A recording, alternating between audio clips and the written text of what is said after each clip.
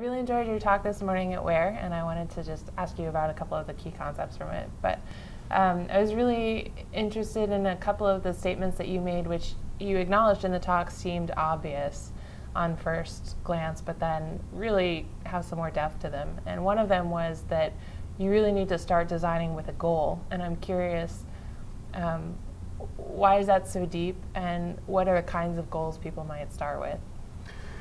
So in the early phase, when you're just playing with your data, maybe you're not sure what's there, maybe you're not sure what you're going to do with it, you don't need a goal. You can just play with it and run it through whatever tools and try different things. Later on, when you want to communicate it to somebody, you need to know what it is you're attempting to communicate if you want to be successful. And the best goals, the best statements of goals, or the best phrasings of goals are specific enough that they give you some guidance. They actually become a little one-sentence or two-sentence design spec about what you're going to build. And they might tell you what data you want to include, which also means that they're going to tell you what data is not going to be relevant for this conversation. They're going to tell you what the relationships are that you're interested in, and they're going to give you some boundaries in terms of time, space, number of data points, whatever it is that's going to constrain, so you're not trying to display the whole world for all of time. And having that spec'd out lets you evaluate your success. Right, exactly. It helps you at the beginning, where it tells you what to include and what relationships you want to focus on, and it helps you at the end, and then it gives you a destination. It gives you a target that you can test what you've created against and say, did we in fact meet this goal to communicate this particular specification of things? So one example that I mentioned in the talk might be, for example, if we're looking at malaria in Nigeria, we might want to say we want to see a map of rainfall and incidence of malaria in all the districts on a per district basis for the last 3 years. And that gives us some finite constraints. We're not looking at all of history. We're not looking at all of Africa. We're not looking at a particular, we are looking at a particular focus level, right? So we don't have to go more fine-grained than that. And we're only looking at these two particular factors, right? We don't necessarily need to look at, this is not the map to look at for other related factors. We're just going to look at rainfall and new cases of malaria.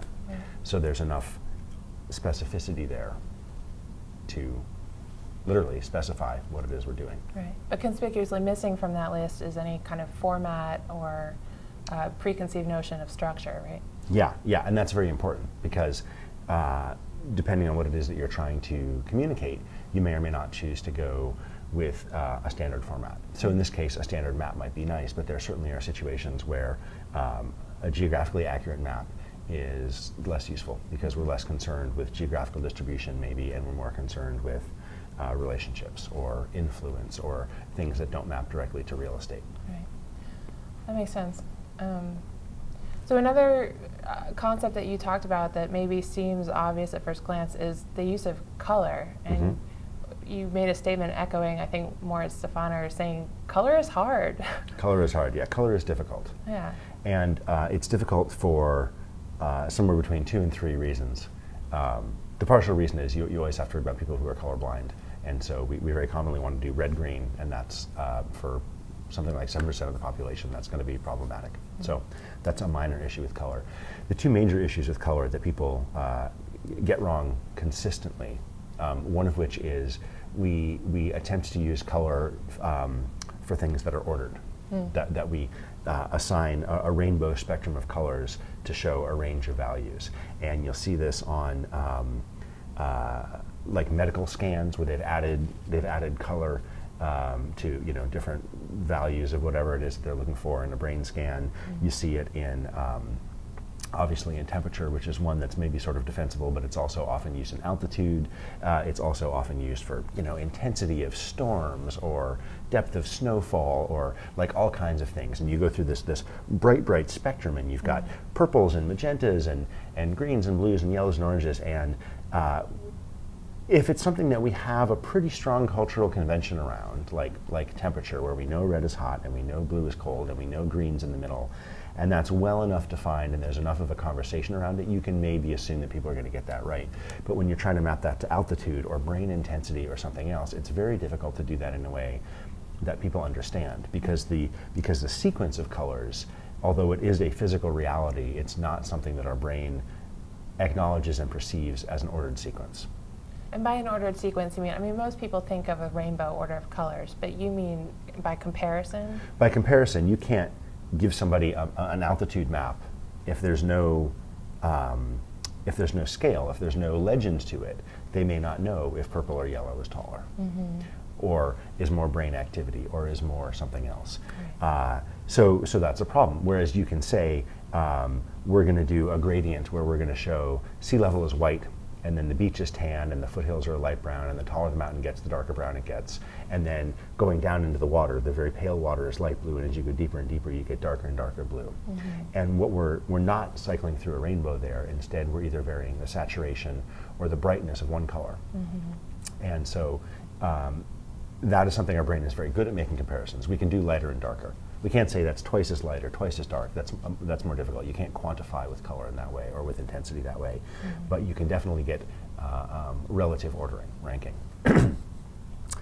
And then the other main issue that's very difficult with color is color has so much implicit meaning culturally in terms of flags and nationality, in terms of associations with religion, pink and blue for children.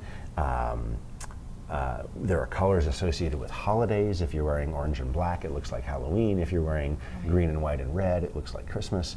But there's also the cultural associations. And the example I gave in the talk was a new junior developer was given the task of developing a dashboard for system status. And the dashboard comes up and everything's red. And people were worried, what's wrong? Is the system broken? Are the machines down? And the developer says, no, red means good luck. This is perfect. That's what it's supposed to look like. You can't depend on those interpretations being consistent for a given audience. And the mistake that is often made is that people don't think about the implications because they know what it means. It means something to them. And you can't depend on that being universal for everyone you put it in front of. But knowing your audience and designing to your audience and their sort of cultural expectations makes a big difference there. Absolutely. Yeah. Absolutely. And that applies to almost any design thing you can think of. Whether you're designing physical devices and you want it to be readable to audiences who maybe have different eyesight. Print in books. Children's books are very large, so that children can learn the shape of the letters, right? But then you also have larger print for people who have difficulty, seeing smaller print later on. Any kind of thing that you're designing for someone who is not you to consume, whether it's an information product, a physical utility, whatever it is, understanding their needs, their constraints, their jargon, how much time they have, all of these things are going to allow you to create a product that's going to be more successful. Right. And your success is defined by the success of your customer. So you got this really great question as part of the session, which I think has a lot of room to unpack it, but just to give us a little taste of the answer you gave in the session and where that might lead. Why is it that people get some of these very simple things so wrong? Like, why do we see work that appears to have so much room for improvement? Fundamentally, I think technology specifically and business in general is still learning this lesson about really understanding the needs of their audience, and is still struggling with some old concepts about add more features, add more capability, that's what people want, instead of really understanding how people operate, both at the level of what do people need to get their work done, but also how do people operate in terms of how do they perceive color, right? How do they perceive shape? And these lessons, these designing for human beings, designing for your customers lessons are trickling into industry for sure, but slowly. And people learn from their peers, people learn from their tools. Right. And if the previous generation who built the tools that you learned from didn't have that insight, you're not going to learn it either from your tools.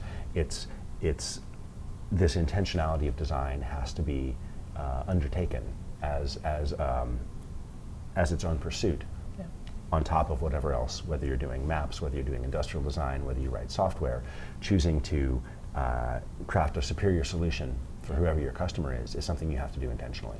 And when you say that we learn from our tools, you mean because they include default settings and they include ways of doing things that guide us into certain results? Exactly. Most of the graphs you see out in the world, somebody selected some cells in Excel and clicked the graph button and they're done. Right. And that's what a graph looks like to them. Yeah. And no one ever talked to them about best practices in terms of showing the zero on your vertical axis. No one ever talked about why 3D is a bad way to represent your data. No one talked about good color choices, good labeling choices.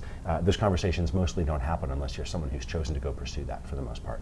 And so if every graph you've ever seen has come from Excel, that doesn't look wrong to you, right? And so there's no impetus there to change. That if you don't have the knowledge to say this isn't good enough, Right. you'll never make the effort to do that. So how can we make that better? Do we need better tools? Do we just need more exposure to good work? Both of those I think are really important. The tools are definitely getting better. For visualization, for mapping, the tools are getting better, and it is becoming easier to do good work.